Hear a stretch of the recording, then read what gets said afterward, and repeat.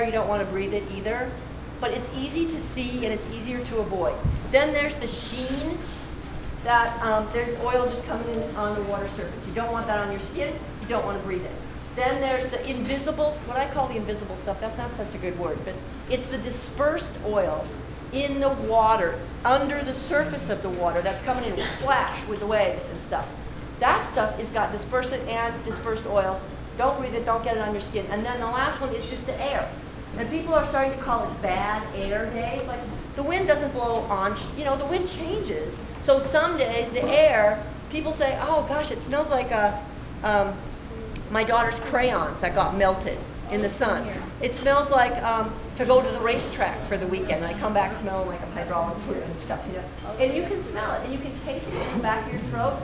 And that's what's giving people the headaches and stuff. So what I'm seeing is there's a huge public health risk. So when we get to hurricanes, do you have some relatives inland you could go visit? I mean, seriously, the Prestige oil spill. Okay,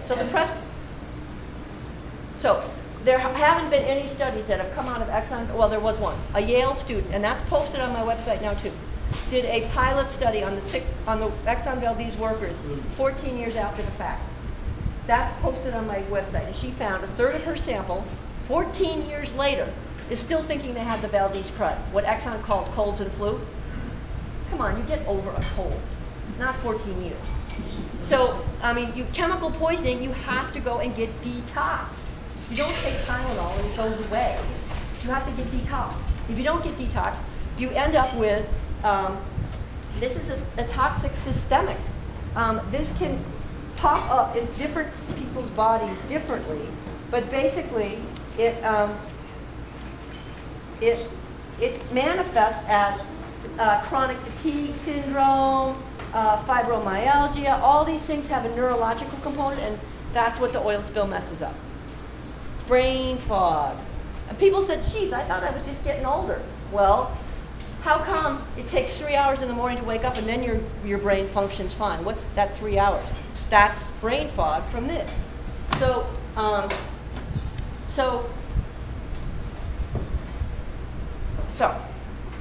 I've been advising people in these communities, well, you're starting to smell this. If you're not going to leave, get a respirator, a vapor organic respirator for yourself, vapor carbon respirator for yourself. So if you have a bad air day, let's use some common sense and protect yourself. Who cares what BP is saying? And the other thing is, I personally, because I've been traveling in all these coastal communities, I'm taking respiratory support, just nutritional supplements, anything to help my body deal with this toxic threat. The way that I described it in that book, because I followed the sick workers. They went to did detox centers in Texas. There weren't that many detox centers back in 21 years ago. And I went down there when I realized that this is where the workers had gone to try to figure out what happens at these detox centers. And it's a matter of pulling the toxic chemical out of you and building up nutritional supplementation, your own body's natural ability to break down these toxic chemicals, because we can do it. It's just that your body gets overwhelmed and then you can't. So your body's like a rain barrel and you're just getting toxic. I mean, there's a new branch of medicine now that wasn't around 21 years ago. Remember, it was called occupational medicine? Now it's called occupational and environmental medicine. And the environment is just our normal buildings, school, work, home. Just little toxic chemicals coming out of the glue in the carpet, coming out of the glue in the wood, coming off the paint, drip, drip, drip into your body, the rain barrel, and your body fills up and you start getting these, you know, chronic fatigue and symptoms that the medical community didn't connect for a long time with low-level chemical exposure. That's all I'm saying. So, yeah. Touch a little bit more, because you can also look at the actual effect of cancer issue. Okay, so right now, so this is what I was starting to go with. Where I was starting to go with Prestige, is there have been oils, because I put this book out. So other oil spills around the world said, ho, sick workers, we're getting those same symptoms. So there have been studies done on the Prestige oil spill in Spain that link exposure to the oil spill. South Korea linked workers breathing to the oil spill, and not just workers, but people in communities. So like the Prestige broke up in a hurricane right on shore, totally took all the oil out of the water, mixed it, and blasted people's houses, blasted their sheep, blasted their dogs, and people got sick. And that was studied, and that's published, and that's up on my website. And then, so I'm not like making this up, okay? So take care of yourself. Immune suppression. Get some stuff that'll boost your immune system function. So, I mean, you have to use some common sense here, because we're not getting it. Now, what I'm doing in community after community when I'm hearing these concerns is we're going to start having on Fridays, work with the liaison across each community across the Gulf and have a teleconference and say, okay, so we can link across 5 states and start raising our voice.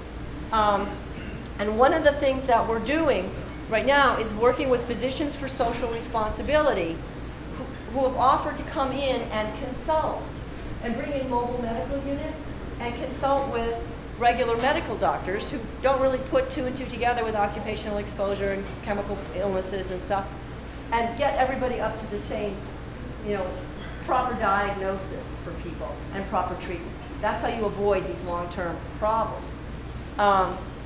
So we're trying to do that.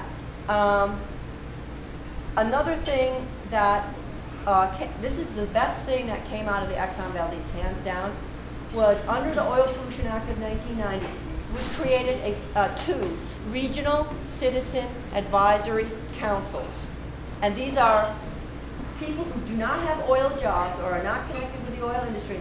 It's allowing us, so it was fishermen, right, and tourism and environmental and native people, local, not national groups, local, and to have a voice with industry and with the government, so that legally, under the Oil Pollution Act of 1990, if the oil industry operating in Prince William Sound does not fund every year the RCAC, the Regional Citizen Advisory Council, then it has to be shut down. That's how much power that group has. And we started calling the oil industry on their contingency plan. We said, this is the biggest piece of fiction since Moby Dick, marine fiction. You guys just make stuff up on this contingency plan so that you can operate, and look how well the contingency plan is working, right? The oil industry is still using boom, burning, and dispersant. We could have told you that didn't work 21 years ago. Why are they still using it? Why didn't they come up with something better? Because they have a rubber stamp process that allows them to keep listing boom, dispersant, and burning. And so we're all over that. We're going to change that process. But the point is that once we started saying, the fishermen started saying, hey, okay, you listed dispersant. Prove that it works on North Slope crude at this temperature. Didn't work. How about that? So we asked them for something else. And the oil industry can't operate unless we're happy. So we have had to work together. And it's totally increased the oil spill prevention and response measures that we now have in Prince William Sound. So what we're trying to create, and this is all on a very fast track, is because the Alaska guys said, hey, the Gulf of Mexico needs a regional citizen advisory council. It's in the Oil Pollution Act of 1990. If they work, create more of them. We've tried. We can't, because the industry blocks us everywhere we've been. But now there's this big spill. So the guys in Alaska drafted a Gulf of Mexico regional RCAC.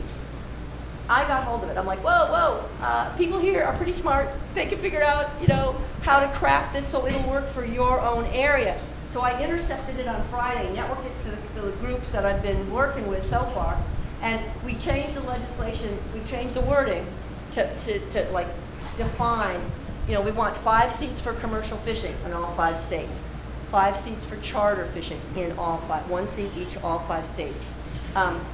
This doesn't mean that more you can't go to a meeting, but actually seated on the board, right? So the idea here is we define commercial fishing so that there wouldn't be any trips with it. But this is all happening right now, and okay, I'm going to make a note to post a draft of it just so you all can see it. Because Congress is trying to introduce it before their July 1 recess, and they want to then pass it before their August recess. So it's on a pretty fast track. But this would be a good thing